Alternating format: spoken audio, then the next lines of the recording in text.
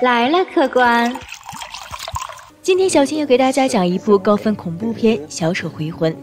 电影开始在德里镇的一个下雨天，男主比尔给他弟弟乔治折了一艘纸船，乔治开心地拿着纸船在雨中玩耍了起来。小船一不小心飘到了下水道里，然后被一个小丑捡到了。当乔治提出拿走小船的时候，小丑张开了异形大嘴，把乔治的胳膊咬掉，然后拖入下水道。乔治被小丑拖入下水道仅仅是事情的开端。画面一转，1年过去了，比尔有几个好朋友，分别是身体不好整日吃药的阿三，油嘴滑舌啥都能唠的眼镜，还有一个胆小怕事的卷毛。他们几个人经常被高年级的人欺负，所以被称为窝囊废联盟。在这1年里，德里镇越来越多的小孩子失踪，比尔一直坚信自己的弟弟乔治没有死，他打算在这个暑假带着小伙伴一起寻找弟弟。另一边，我们的女主金发妹在学校也不受欢迎，学校的女生因为嫉妒，不但散播关于她的流言蜚语，还处处排挤她。回到家，还有一个疑似性侵她的老爹，可以说是生活在水深火热之中。这天，窝囊废联盟去附近的下水道寻找乔治的踪迹，遇到了被坏孩子欺负的转学生小胖。小胖的肚子被坏孩子划伤了，比尔和小伙伴想买点医疗用品给他包扎一下，但是身上又没有这么多钱。这时偶遇了也来买东西的金发妹，金发妹一招美人计，不但成功帮助他们逃单，还成功引起比尔的注意。经过这件事以后，金发妹和小胖也正式加入了窝囊废俱乐部。小胖刚搬来德里镇不久，平常没什么朋友，经常一个人泡在图书馆看书。有一天在图书馆看到没有头的僵尸和小丑，然后开始研究关于德里镇小孩失踪的事情，这引起了小伙伴们的好奇心。他们通过小胖的分析发现，所有小孩失踪的地方和下水道有关。回家的路上，阿三路过一个破房子时，看到了一个毛茸茸的僵尸和一个拿着气球的小丑。晚上，金发妹坐在浴室看明信片，金发妹以为是比尔送的，正沉浸在幸福之中，听到洗手池的下面有人在呼唤她。当金发妹更进一步的查看时，洗手池就开始冒出黑色的头发，把金发妹紧紧地缠住，似乎想把金发妹拖进去。然后水池子就开始往外喷血，把整个屋子都铺满了血。卷毛在他老爹的书房看到一个从画里走出的怪物，比尔也在半夜的时候看到了弟弟乔治，还看到一个拿着气球的小丑，只有眼镜没有看到过。他自己的解释，只有处男才能看到这些东西。正当他们准备进一步调查时，就看见那群坏孩子在欺负一个黑人同学小黑。小黑的父母在一场火灾中丧命，和爷爷在一起生活，平时帮爷爷杀一些没用的羊，但胆小的小黑根本下不去手。6个人毫不犹豫地救下了小黑。就这样，小黑也加入了窝囊废联盟。命中注定的7个人终于凑齐了。这时小黑告诉他们，他在一次送货的时候看到恐怖的幻象和小丑。经过分析，他们发现他们看到的都是自己内心的恐惧而幻化成的幻象。德里镇这么多小孩失踪的罪魁祸首就是那个小丑，他会读懂你的思想，幻化成你内心最害怕的东西，利用你的恐惧，从而吸食脆弱的灵魂。根据小胖收集的信息，每隔27年镇上就会发生儿童失踪案件，而这些事件持续1年就会停止。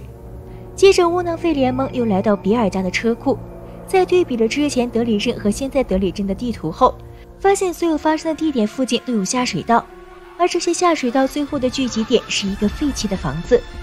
他们分析小丑就住在那里面。刚说完，小丑就从投影仪里冲了出来。多亏小胖急中生智，把车库大门打开。为了查明事情的真相，窝囊废联盟来到了小丑的老窝。他们刚进门就被一个求救的女生引上了楼，还没多大会儿，小丑就把他们一一分散了。首先，阿三被小丑幻化的僵尸吓得从楼上掉了下去，摔断了胳膊。眼镜也在另一个房间棺材里发现了和自己长得一样的玩偶。比尔也被小丑的幻象吓得六神无主。当小丑准备吃了阿三时，被英勇的金发妹一铁棍戳破了脑袋，暂时把小丑逼跑了。他们出来以后，除了比尔和金发妹，其他人说什么也不愿淌这趟浑水了。窝囊废联盟面临解体危机。第二天，金发妹和比尔约好见面，却被他那变态老爹骚扰。金发妹奋起反抗，将他老爹打倒，一转头却被小丑给抓跑了。比尔在约定地点等了很久不见金发妹赴约，感觉不对劲的比尔来到金发妹的家中，没有找到金发妹的踪影，而看到了小丑留下的信息。比尔再一次集合大家，请求大家把金发妹救出来。联盟中唯一的妹子被抓走了，是可忍孰不可忍。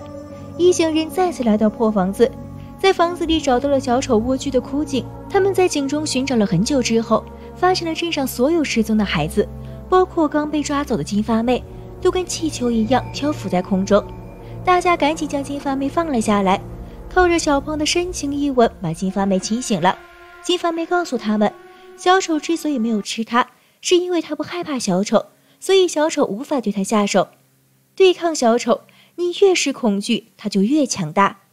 另一边，比尔也发现了自己的弟弟乔治，但是通过对纸船的称呼，比尔发现眼前的乔治并不是自己的弟弟。